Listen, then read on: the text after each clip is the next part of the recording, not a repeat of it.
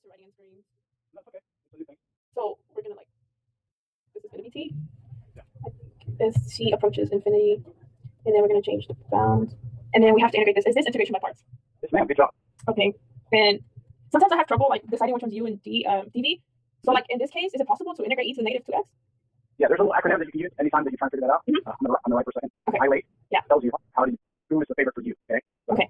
This is the favorite. This is the least favorite for you. So okay. This stands for inverse trig. Stands for log. Log. Algebra.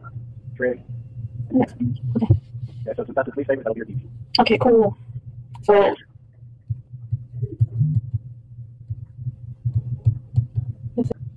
Okay, so I might want to separate this. Okay, I'm gonna just do another line. I don't even know where the eraser's at. Do the boss.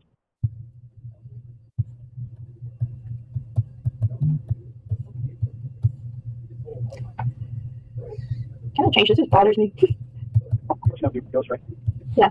Oh wait, again, and I can integrate that. So.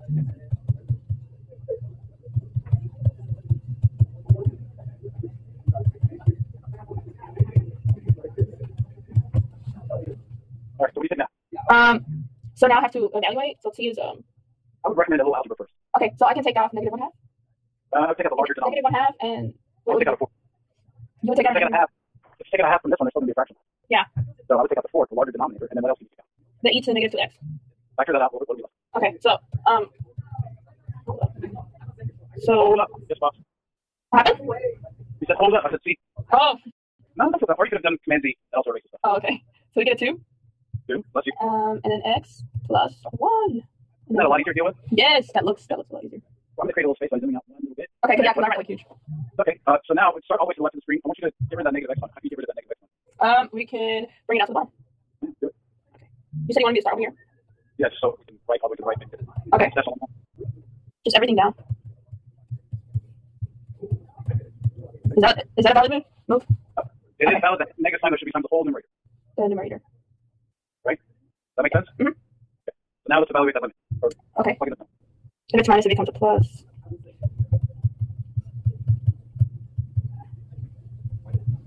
So the exponential function, let me see how that looks like. I remember this.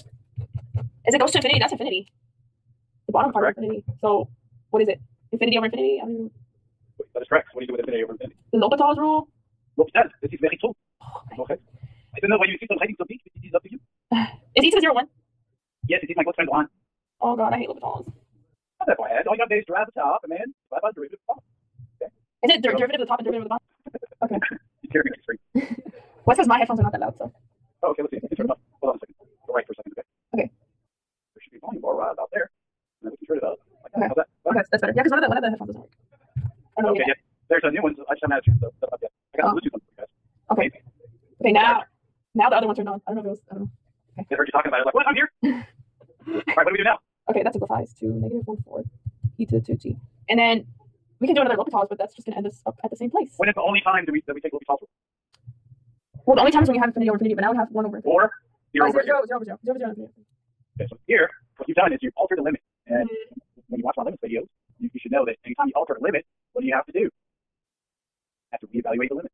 Okay. So, limit t approaches infinity. If I plug back in infinity, what does that whole thing go to? 1 over infinity. Good. Huh? What is any finite number over infinity? 0. So it converges.